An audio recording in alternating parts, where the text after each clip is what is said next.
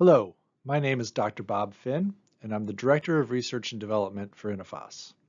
Today, I'd like to talk to you about chelated minerals and some of the confusion about these products. Not all chelated minerals are the same, and the differences can be critical.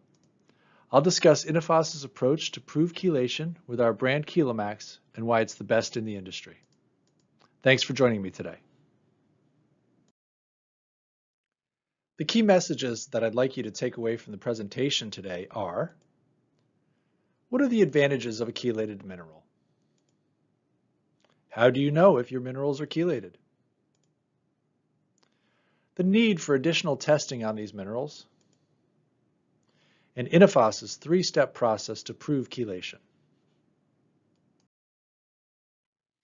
Minerals are an important part to a balanced diet and vital to numerous bodily functions. During the COVID-19 pandemic, we've seen more and more people turn to supplements to boost their overall health and wellness. You can see from the list on this slide, they provide many benefits and over 300 metabolic functions.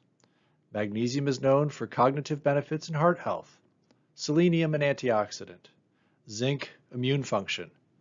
These are not just health benefits, but lifestyle improvements too, like sleep, calming, and stress reduction. I'll begin today with describing chelation. Traditional mineral sources like oxides and salts have high potency, which allows for a high percentage of dosing.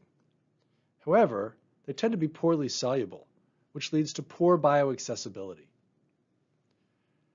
Chelated minerals, on the other hand, have increased bioavailability, greater stability, and improved taste and an overall positive safety profile.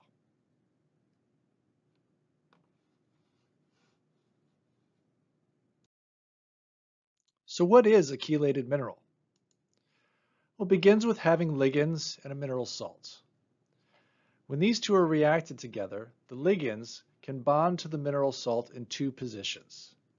When that occurs, a ring is formed. You can see that drawn on the right side.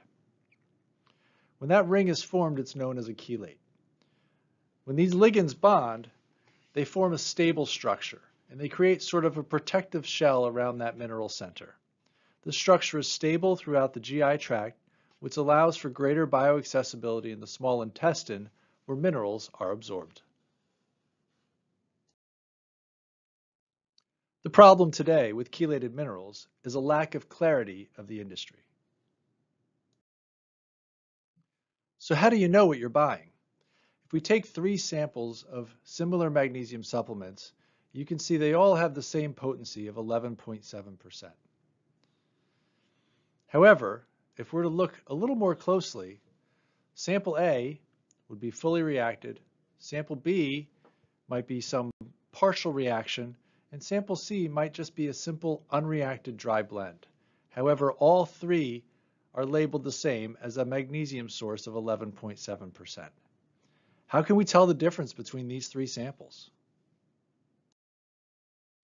FTIR, an infrared spectroscopy test, is commonly used to analyze samples in the mineral space. However, as you can see, there are differences in the pattern, but it's not enough to offer conclusive proof of chelation in sample A. It'll show that the product is consistent, but it won't let you know the product is chelated. There's clearly a need for additional testing. So let's take a look at this in a different way. Let's use an example of understanding your ancestry. Where did you come from? My parents always said I was half French and half Italian. So I've thought I'm 50% Italian and 50% French. This is a consistent account of my ancestry, but is it correct? These days you can take a test and find out. So if I were to take a test and my results came out as this: 44% Italian, 37% British, 19% German, well, that's DNA proof of my ancestry, and it would have to make me rethink that 50-50 Italian-French that I've been told my whole life. So if we apply the same logic here to FTIR, infrared spectroscopy, It's very similar to having a person-to-person account of your ancestry. You'll hear a consistent message. The FTIR will show whether there's consistency or not. However, you need further testing to confirm whether it's true.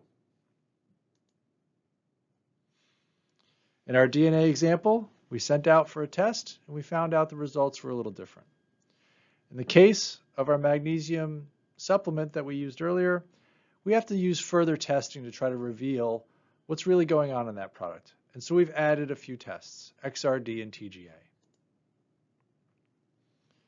Testing at the molecular level will confirm the true product composition, much like the DNA test would confirm your true ancestry.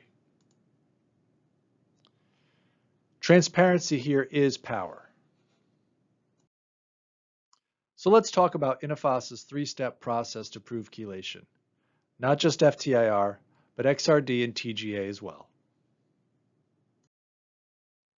Additional testing confirms the true product. How do we know what the actual structure of the molecule is? How do we know the ligand is truly chelated to that mineral, bound in two positions, forming a ring like we want? In that case, we're looking for X-ray diffraction. That method gives us definitive structural properties of the compound. It shows where the atoms are, it shows where the bonds are, and it tells you the true molecular nature of the compound. How can we confirm the product is pure and that we don't just have a mix of partial reaction? In that case, we use thermogravimetric analysis.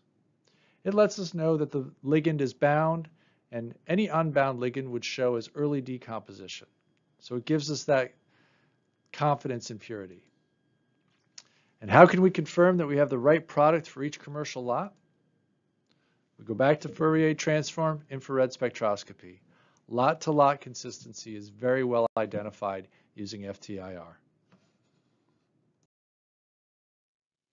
So to dive in a little more on X-ray diffraction, if we have our sample A here, which we've labeled as our fully reacted material, we would expect a drawn structure, as you can see in the middle of the screen here. Magnesium with two glycines that bond to it and form these rings.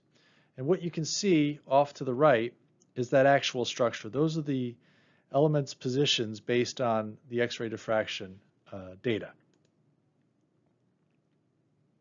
How do we learn that? Well, we run this test and we compare it to a database. And so we can see that our sample A, fully reacted, has the same structure as magnesium bisglycinate, which is known to be fully reacted.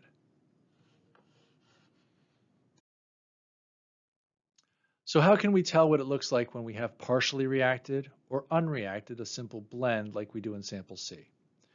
Well, if we compare both of those to the magnesium bisglycinate Chelamax line, we have that spectra at the top of the graph. It's sort of a pinkish purple color. The unreacted in the bottom is red, and you can see there's many less peaks, and the peaks don't match. Sample B, the partially reacted, we see some that matches both the Chelamax bisglycinate and some that sort of matches the unreacted at the bottom. So careful inspection of this X-ray data allows us to determine that both sample C and sample B are not matches and are not fully chelated. Thermogravimetric analysis, or TGA, allows us to tell whether a ligand is fully bound or not. If it's unbound, it will decompose at an earlier temperature. You can see that here in both the partially reacted and unreacted, shown in both green and red. They both have a decomposition that matches that of free glycine, with most of the weight loss beginning just over 200 degrees C. On the blue line, which is our magnesium bisglycinate chelate, we don't see that decomposition occurring till nearly 400 degrees C. That stability comes from the reaction. To summarize, the additional testing does confirm the true product. X-ray diffraction confirms the actual structure of the compound. TGA confirms its purity and that it's fully reacted. And Fourier transform infrared spectroscopy produces that fingerprint that shows lot-to-lot consistency. These three tests together confirm the true product and form a gold standard of analytical testing, much more than anyone else in the industry is performing today. On this slide, you can see our Chelamax chelated mineral product family line.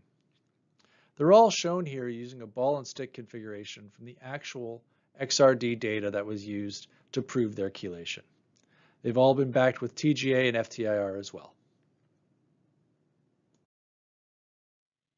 Thank you for joining me today, and I do hope that you'll reach out to learn more about Chelamax and our fully chelated minerals. Once again, I'm Bob Finn, Director of R&D. Thanks for your attention.